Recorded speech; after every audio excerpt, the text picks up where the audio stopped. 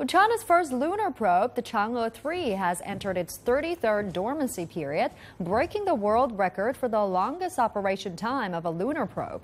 The Chang'e 3 landed on the moon in December 2013 and has conducted planetary observations since then.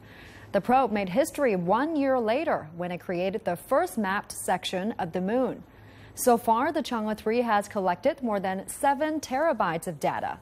China's National Space Agency has shared the data with thousands of Chinese universities and institutions for research.